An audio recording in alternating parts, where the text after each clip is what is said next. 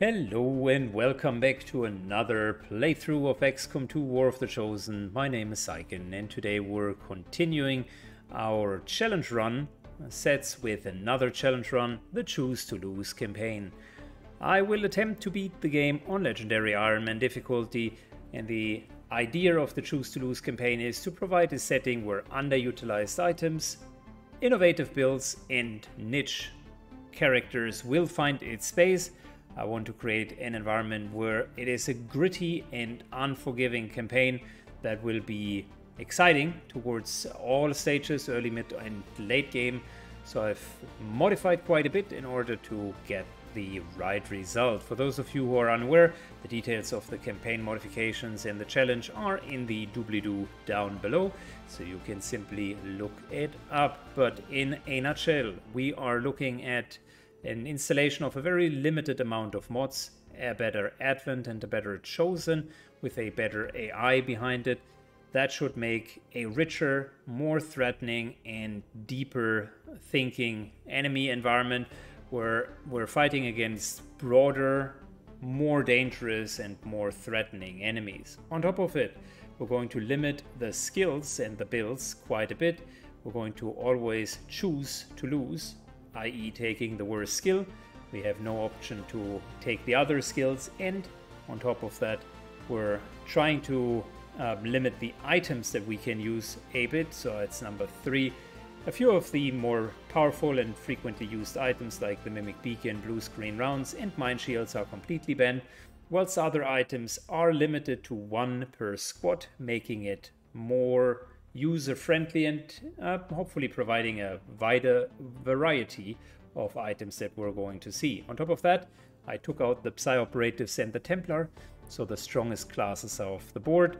We will start with the Skirmisher and hopefully also see a couple of Sparks, kind of getting that vibe of niche classes going. On top of that, I made sure that the hit point progression of all of the characters is severely hampered, so all of the hit points that you would get from the class have been halved, making it way more likely that in the end game characters will still receive a one-shot and will still die. I hope that of course is not going to happen too often, but I want to keep kind of an exciting environment where the AI hopefully has enough build-up potential so that the end game is not getting stalled. I haven't looked up the AABA, so Better Advent mod in detail, so you and I will learn the enemy mods a bit together. And on top of that, I wanted one last info, which is the character pool. We have an addition of around 25 additional characters. I'm not going to go through all of them in detail, but you can pause the video and you can find each of you in that character pool. I've made sure that all of these submissions have been recruited. If you want to be in future runs, this is the time, the very first video, to put down your name and you will be added for additional runs. Now, without further ado, enough waffling and let's get into the actual run. Legend, of course, and we're going to have a couple of extra items. We're going to start with the Skirmishers and we're going to start with Grim Horizon permanent dark events. I will leave the grenades for now as is because I want to use some of the grenades and also want to showcase how strong they can be. So it's more a matter of me wanting to show to you how strong certain items can be, although they are maybe underutilized. So that is really it. I was trying to go not only for an Ironman, but for a look and feel that is very similar to a vanilla game, but more hardcore and wider in its variety of enemies. Let's jump right into it and have a good time. Good, we just joined the game and we got a few new characters. So first and foremost, we got Frodo here, Noah Frodo, the guy behind the mask. That is a new character. We got Wurtz, also a new character, I think. Alla Wurtz Ergonova. We got Reckoner, that is our Skirmisher and potentially the VIP of this campaign. I wanted to kind of use an Skirmisher to play through that campaign, so he might be the one. And we get Jessica Jones, Jessica Rabbit Jones. She is an old-time favorite who's just finding her way back in. Starting on low ground is never good, but we got some high ground over here, so that's why we're going to make our way all the way over here. Still got concealment, so we should be fine. Aggressively pushing forward. Very unlikely that we're going to spot someone out.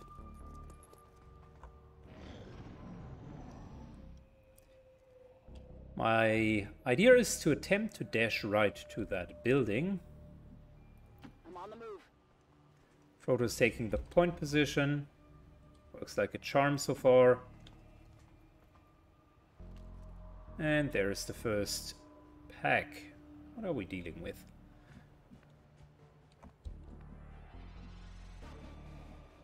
Almost looks like a new type of enemy. Let's do this. On it.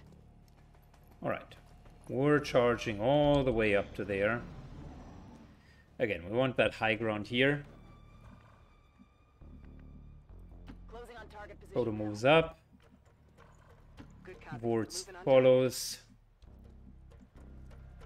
Reckon I could move to here, and Jessica Jones Got it. moves to there. Heading there now. Frodo takes the point position. Moving out. Okay, we're in a good spot with that team. Not necessarily so much with Reckoner here.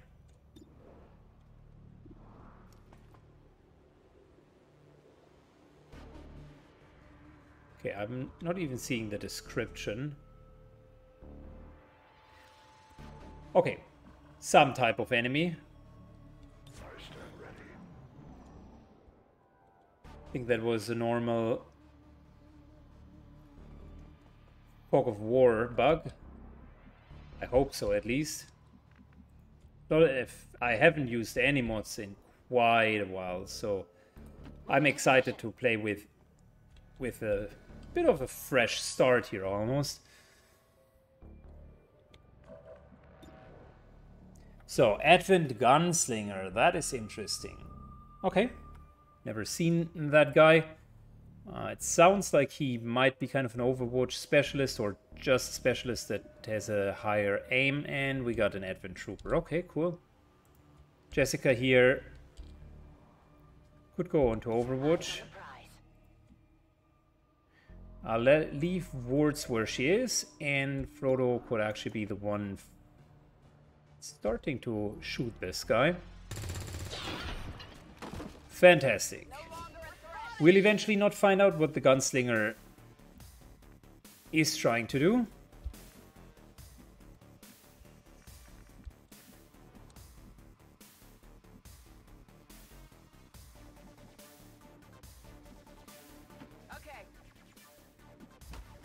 Good. Wards is moving forward. Be careful not to pull another pack. 90% shot. Unfortunately a miss. We got another Overwatch going for us.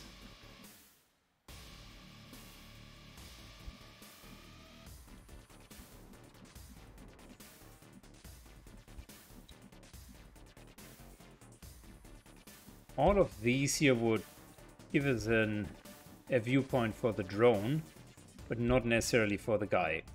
However, the guy is still in the open.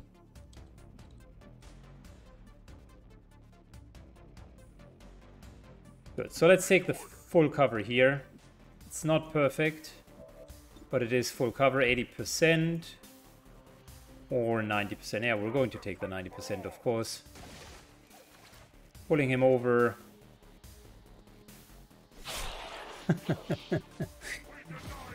Nice. Good, there's the Overwatch. Fortunately, another miss.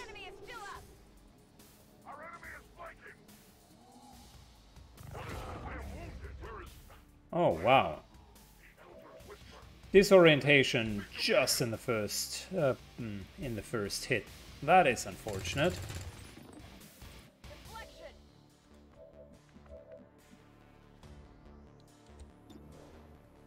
We're reloading, continuing to be on the high ground here.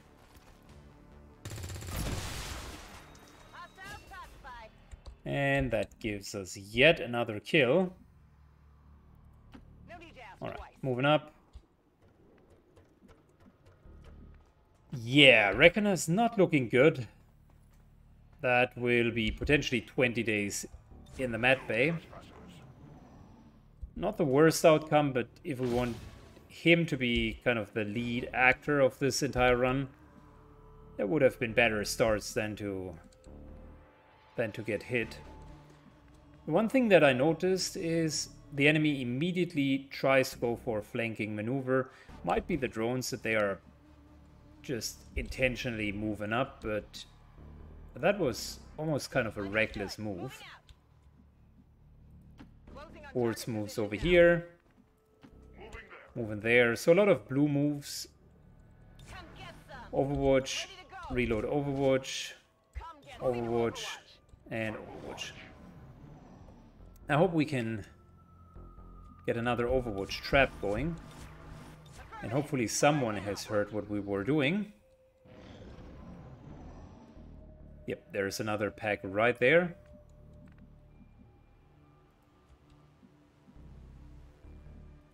Thanks to the camera, they are well in range. And we can even see them.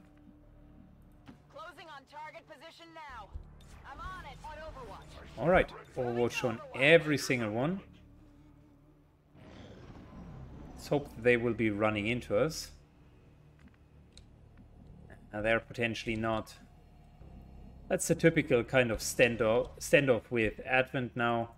They know that we are here, and they'll do everything in their power not to get to us. Matter of fact, 2 of the packs have reunited here.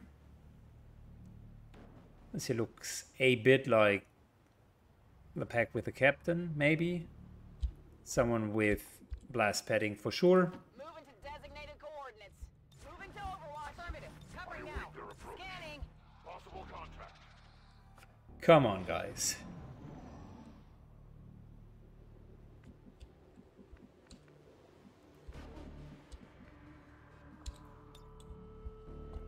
Okay, if we were to grapple up here, that would potentially not trigger anything.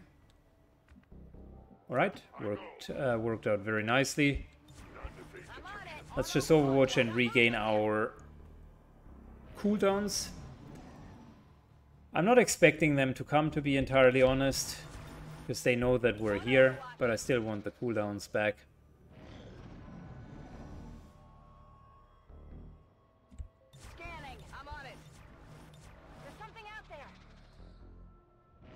Difficult to break up that pack because we have 2 picks at once and we have limited engagement potential. Lots of half cover down here, nothing particularly great.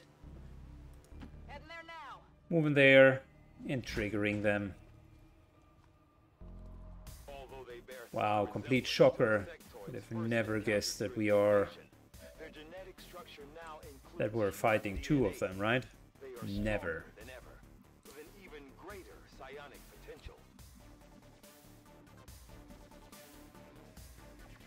Alright, moving over here. Really just going for the flank. Gunslinger. Gunslinger is down. Fantastic. But we do have the high ground. I'd like to keep it that way. And if possible, let's just take this, remove the cover. Good. And from now on, it's hitting this guy and hitting him hard. Rabbit here I think is not promoted yet, so we're going to give her the promotion. And we'll just continue to Overwatch.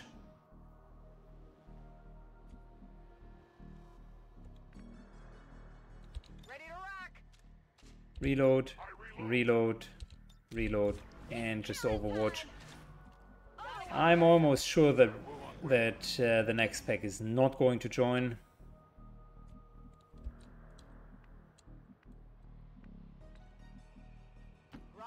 We're moving slightly over. I don't want to trigger anyone, but I want to bring the guys with the grenades into the front position. So same deal as beforehand. I don't think we're alone out here.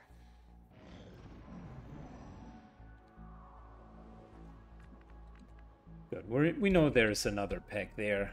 No need to deny it.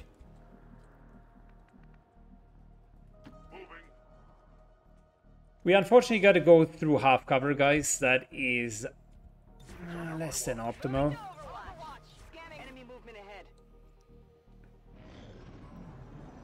The pack has now shifted. It's on the right hand side. Interesting choice of tactic.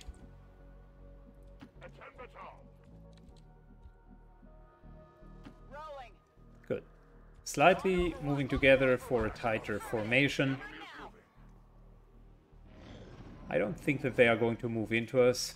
Well, I was wrong. For once. We're getting that full Overwatch trap. Nice.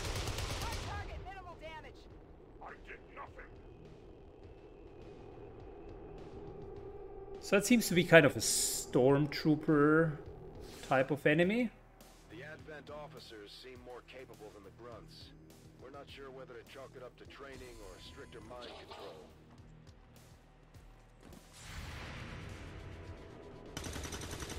Nice. Okay, couple of hits at least.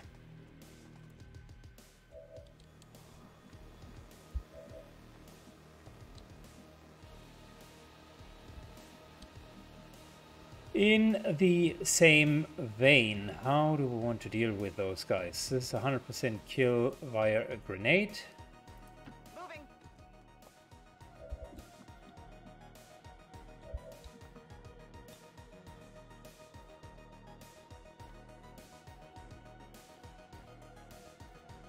That officer is difficult to come by. But I think we're going with a 70% chance to just kill him outright.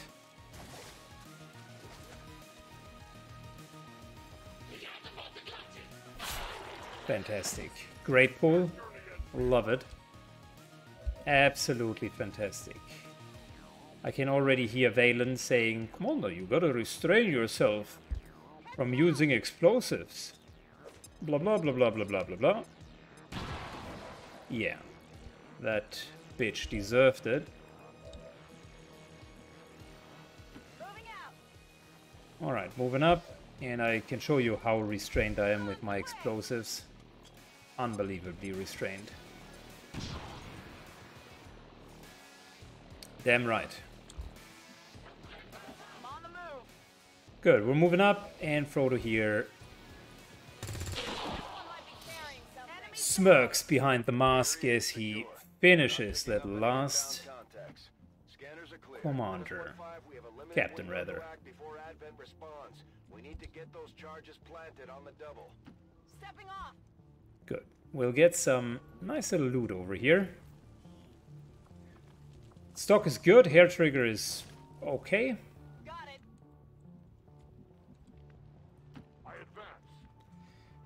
And with the exception of that one hit on Reckoner, we're actually doing quite well. It's an okay first mission. Alright, here we go. Overall, slightly more difficult because the packs and their constellation were more difficult. But, I mean, I'm not 100% sure. I don't know the enemies well enough, so I can't predict really their movement just as well as I could in the standard XCOM game.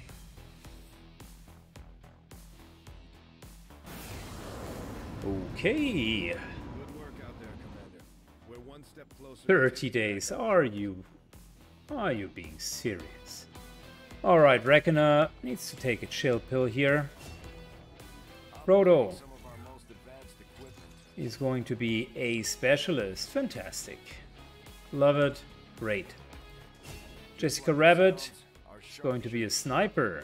Okay, okay. And Wurtz is going to be the Grenadier.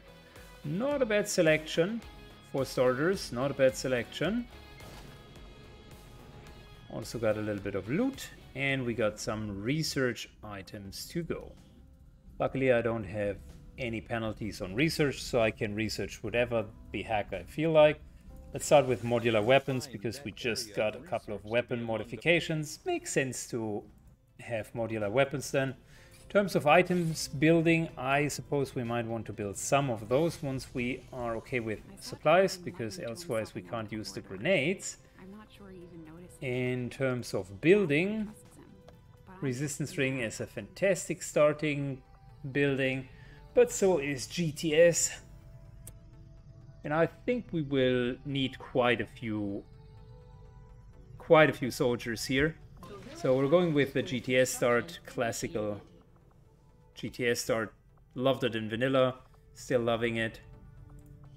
Commander. In terms of soldiers, let's see whom else we got. We got quick feedback, fantastic. We got Toxic, a newcomer from Germany. We got Halop, repeating offender in each of our missions. We got Johnny 5 Bravo. Oh, Johnny 5 McMullen, of course. But yeah, he was in the last campaign as well. Syken and OG. God, why did I ever enable Anarchy's Child? Like, those short trousers are just killing me. Alright, we got hats. That is a new one as well. Right from Spain. We got Tracy St. Elliott. That's an OG. And we got Zoo Cougar. Damn, that guy looks like a cool cat, that's for sure. And a random rookie. I can assure you there are... I'm not sure why he drafts a random rookie. There are hundreds of better options than drafting a rookie, but it is what it is. Let me color code. Okay, now that that is done, we got Jessica here, Frodo, Wurtz, and Rakana. That is a good starting squad. We'll get more eventually. Guerrilla Tactics School in the builds, and everything is ready. Redford takes his typical position and will potentially inform me in a second that we gotta hurry because the aliens are advancing. I know, Redford, I know. Life's tough. I'll keep a few supplies around just in case. We can still use that in order to build something before the next mission. And we're being introduced to the Skirmishers. Didn't really see what they were offering. That was ultra fast. Okay, good. Rookies. Not the best drop to begin with. Matter of fact, I would argue one of the worst ones to scan. I have made a number of interesting discoveries. Magnetic weapons are available. But before we're going for a 63 days journey into the nothingness, let's maybe, just maybe, go for hybrid materials that could give us a vest. And since I wanted to use niche items, vests are going to be in this run. Damn right, guys. Mike Bravo just joined us, and Xiaojing Xu.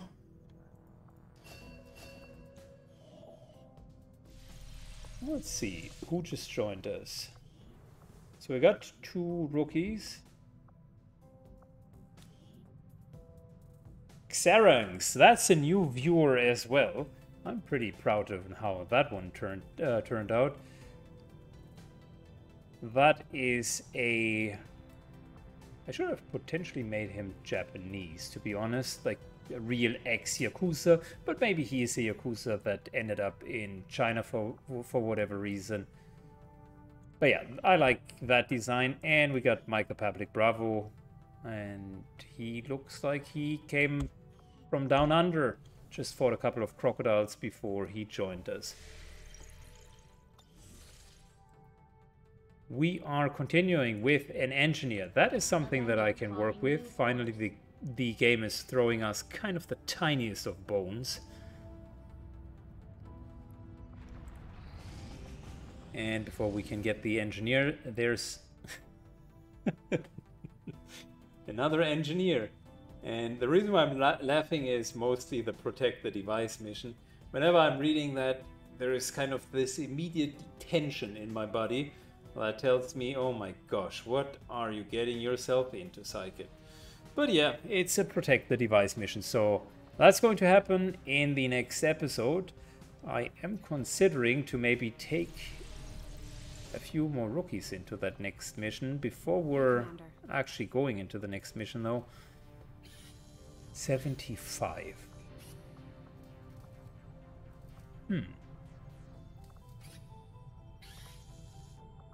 Can't build anything here really. We could start with a flashbang. That's not a bad start.